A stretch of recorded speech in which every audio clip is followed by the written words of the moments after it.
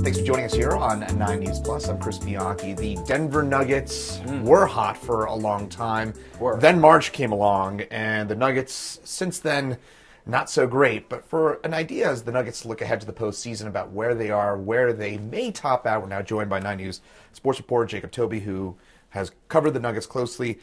Jacob, I mentioned the Nuggets looks like they're in line, and to be transparent, we're recording this on April the 5th. Nuggets in that number one spot. They did lose the Houston Rockets the night before as we're recording this. But again, kind of from a broad perspective, Nuggets had a great start to the season, not so hot of late. What's gone wrong? Yeah, I think, well, let me say this, like, the number one seed is crucial to them because they're one of the best, I think maybe the best, home teams in the NBA when they play at Ball Arena. It's mostly usually a sellout crowd, and they play well at home, like most NBA teams do, like most pro sports teams do. You play well at home. But it's so important for this squad to be that top seed, because as you get closer and closer, to that championship series, that final series, you want to be playing at home in those big games. And this team feeds off the crowd. Last year, they weren't as great, at home, which was weird. They were better on the road.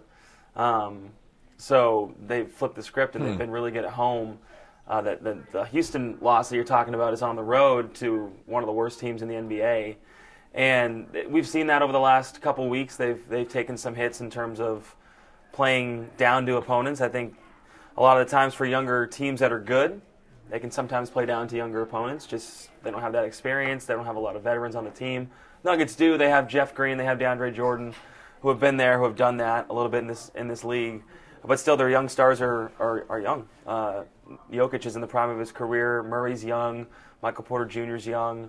So I don't know if they're losing focus. There's been talk about, they tuning out Michael Malone, the head coach. I don't really buy into that. I mean, he's a great coach. Everyone loves playing for him. I'd love to play for him if I was in the NBA. Like, he's a great guy to get behind. And so maybe I think they're just they're lollygagging. It's that last push before the playoffs, the last week before the playoffs. They just want to get to when the games matter. But you want to lock up that number one seed, and I think they will. And I think that when they get that number one seed, it'll be good. But right now they're slotted to play the Suns in the second round, Phoenix Suns, and the Suns have Kevin Durant, Devin Booker, Chris Paul, DeAndre Ayton. So some people are like, well, if they slip to the 2 seed, then they wouldn't have to face the Suns until the conference finals. So you're going to have to play the Suns eventually. And you're going to have to play, to win a championship, you have to beat the best teams in the NBA. So it's not like they're scared of playing the Suns. I'm just saying they'd probably rather push it off till the Western Conference Finals rather than the second round in case they slip. So, but there is some pressure on this team to play well at the end of the season, to ride the momentum in. You look at the Avs. The Avs are the complete opposite. They're playing really good hockey into the postseason, and that's what you want. Like the NCAA tournament, you want to play your best ball in conference tournament play and then into the NCAA tournament because you need that momentum. Now the NBA playoffs aren't one and done like the March Madness is, but you still want to be feeling good, playing your best, and they're not doing that right now. Jokic had some right calf tightness that he'd been dealing with, so he kind of looked iffy when he played against Houston. Jamal Murray's a little banged up too, and you're always worried about Michael Porter Jr.'s back.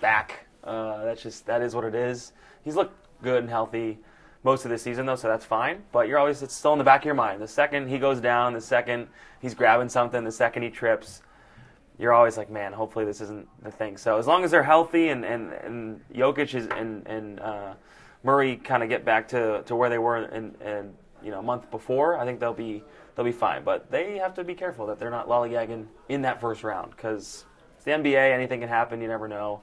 And this team has lost in the first and second round in the last couple of years, and they want to change that. So hopefully they do. So let's back things on up here. So you got Nikola Jokic. You mentioned the stars of this Nuggets team. You got Nikola Jokic, back-to-back MVP. You got Michael Porter Jr. You mentioned young emerging superstar Jamal Murray, back from the ACL injury, and you, of course, got Aaron Gordon and the cast of players as well. In your opinion, who would be maybe one or two keys to watch for? You mentioned that momentum getting into the postseason. Anybody who really needs to pick it up as we head into the first round? Yeah, pick it up. Michael Porter Jr. needs to continue what he's doing. When he hits threes and he's defending, it just adds a total different element because, Jokic is going to be Jokic. Jamal Murray is going to be Jamal Murray. That X factor is Michael Porter Jr. Will he bring it on the defensive end every single night in the playoffs? Because we didn't see that 2 years ago when they played the Portland Trailblazers and then they lost to the Phoenix Suns in the second round. I was there both times. I was in both cities covering those games, and he wasn't great defending. And they didn't have Jamal Murray that year, so they lost. But they may still have lost even with Jamal, with the way Michael Porter was playing. So he's key. He really is. And I think it'll be interesting to see if Michael Malone wants to play the rookie, Christian Braun. He is a really good defender, brings energy, toughness. He went to Kansas, so he has that basketball smart that he learned from Bill Self, who's been there for a long time, winning national titles. And so I think the one of the bigger questions this season is like, how much do they play Christian Braun? How much does Michael Malone want to play Christian Braun? Michael Malone is notorious for not really wanting to play a lot of younger guys, but Braun, I think he's had to play Braun because he's been that good every time he puts him in. So Braun, I look at. Braun, I think, could be a big piece in the playoffs. And Uncle Jeff Green, he's like 37 or whatever years old, 36, 37. He's still pushing, he's still plugging, still dunking on dudes' heads. He's been, in deep playoff runs. When he was in Boston, he played with LeBron when he was in Cleveland. He's been around the NBA. He's played on bad teams, played on good teams. He's kind of that veteran guy that knows what to do in certain situations, and he'll come off the bench, play 10 to 15 minutes, give you some good defense, some smarts, some toughness, and so I kind of look at those three guys. Okay. Before the start of March, the Nuggets were in the running for best record in the NBA. Yeah. Since then, as we just talked about, they have slipped, no doubt about that.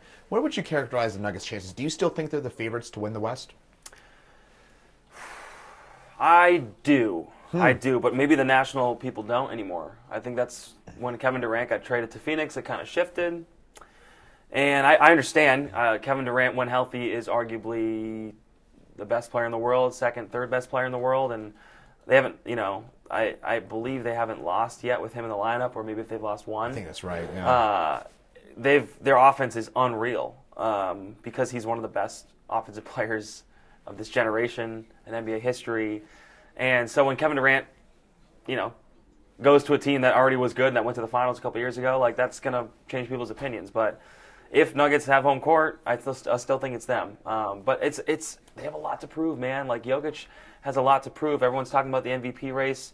I can tell you, he doesn't care about it now. He never cared about it, never will care about it. He wants to win a title, and he knows, like, if it was his choice, win a third straight MVP or win a title, he's picking title any day of the week because that'll cement his legacy more. That's what he wants to do. He wants to win a title and then go home to his horses in Serbia in the summer. So I believe they're still the favorite. The way they're playing as of late has lessened my confidence, but still, like, at the end of the day, it's the end of the season. They might just be wanting to get to the playoffs, might not be trying as hard. But yeah, I still think they're the favorite. Can I just say that it's still so cool to me? I've been to a couple Nuggets games this season.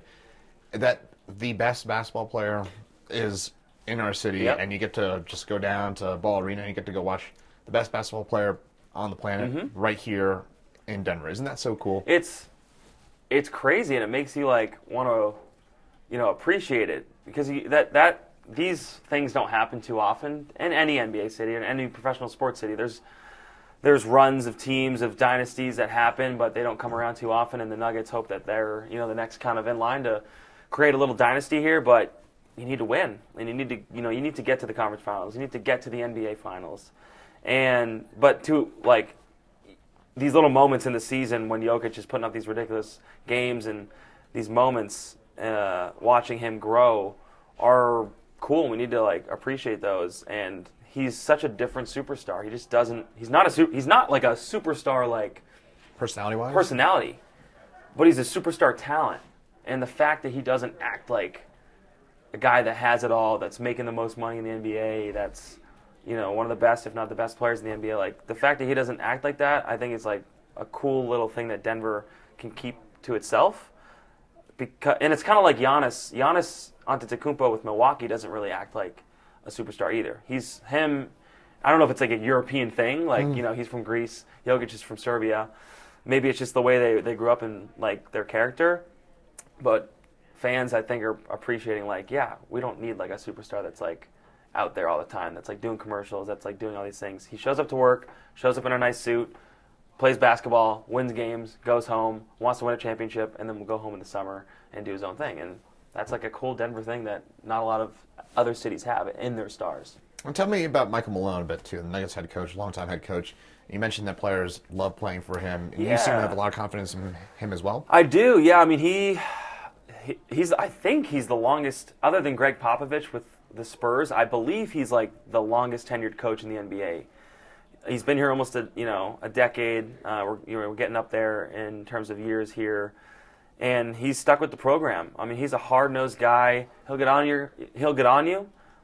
He's not afraid to call you out in the media when he's talking to us, but he'll love you, and he'll wrap his arm around you and tell you what you need to hear, good or bad. And that's what you want out of a coach. He can relate to the younger guys.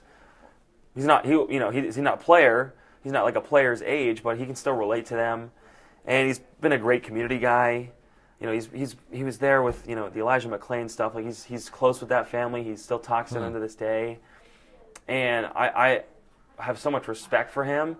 But again, tad bit pressure on him too. He needs to win. He needs to get to another conference finals, get to a finals, make a push for a championship, because that would cement his legacy. Even George Karl with the Nuggets, they didn't get to a finals. And they fired him. They fired him. They fired George Karl. George Karl went to the conference finals, didn't get to the finals, and he's one of the Nuggets greats. And so if Malone gets to a finals, I mean, he's up there already with George Karl. Not in terms of amount of wins. I mean, he might get there eventually, but there is some pressure there on Malone too. I think everyone's sort of feeling it, and that's why this is such a big postseason. They need to go deep. If they lose in the first or second round, there's gonna be some tough questions being asked around here. All right, because they got the players. Malone's a great coach, but how much more time can you give someone? Absolutely, and that's going to be one of the big questions heading in. So, give me a reason why the Nuggets do end up making the NBA Finals. Let's say they win the West, and give me a reason why they flop out in the first or second round. Yeah, if they flop out of the first or second round, it's not because of Jokic. It's because Murray somehow doesn't look the same. I said he's banged up. He's got a couple nagging injuries going on. If he's banged up, and if Porter somehow falls off shooting-wise, shooting slump, defensive slump, that right there, that's the reason why they're going to get bounced. If they play like the Lakers in the second round and they play LeBron, he gets hot. LeBron's the greatest, arguably, of all time. Michael Jordan, but neither here nor there. We're not doing that today. But if they run into LeBron somehow and like Magic comes out of Pandora's box and they I'm not gonna fault them, I guess, because it's LeBron. But that's a reason, I guess, they could not make it out of the second round. The reason why they go to the finals is because everything's clicking. Yeah, they're healthy. Jokic is the best player in the world. They take care of business. They get that home court advantage. They take care of business at home. They're better on the road this year, so now they have the ability to win playoff games on the road. So those are sort of how they flop out and how they make it all the way. And if they get to the finals, you never know. They could play Boston, they could play Milwaukee, they could play Philly. Those are probably the only three teams that are going to make it out of the East. And all present challenges, all have great players, all have top 5 players in the NBA. Giannis, Jason Tatum with Boston, Giannis with Milwaukee, and then Embiid, who's obviously at the center of the MVP discussion. So it'll be interesting. But again, I'll just stress there is pressure on this team right now. All right, I'll put you on the spot here. Okay. Jacob. What happens? What do you think happens? I think they make it to the NBA Finals. First time ever. I think the first time. And also, mentioning, them winning the West. It'd be the first time ever they finish number 1 in the West and win the West, too. So, historic stuff could be coming. So if they win the West, that's historic. If they get to the finals, that's historic. They've never done that. They never won a championship. So do I pick them in the finals against... I think they could beat Milwaukee. I think they could beat Philly. But if they play Boston, I don't know if they could beat Boston. So, and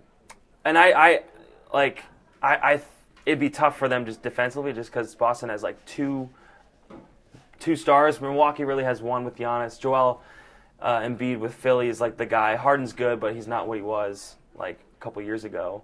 So It depends on matchups, but couldn't they win the championship? Absolutely. Depends on who they play. Do I think they do? I'm going to say no, just because I think either Milwaukee or Boston's going to be in the finals, and I don't think they, or I should say, I think Boston's going to be in the finals, so I don't think they'll beat them. But if it's Milwaukee or Philly, I think they could beat them. But I don't know. Is that straddling the fence a little bit? I'd say so. We'll take you at this. We'll say that you're. I think they're making the finals. How about that? They're making the finals. That's for sure. They're going to make the finals. And they probably lose. And they probably lose in the finals. In the NBA finals. But if they get there, that's just the next rung on the ladder. If they get there, that's great. If they win, that's amazing. Yeah. NBA Finals by Jacob. So he's scribbled. Too. And he's just kidding. He's just scribbled it down. Jacob Toby, not just a good indoor soccer player. Uh-oh, here we go. Mention the 49ers real quick. 49ers, yeah. We had a rough run in the playoffs ourselves. But they don't care about that. You don't care about that. 90 Sports, Jacob Toby, thanks for joining us here. Thank you, man.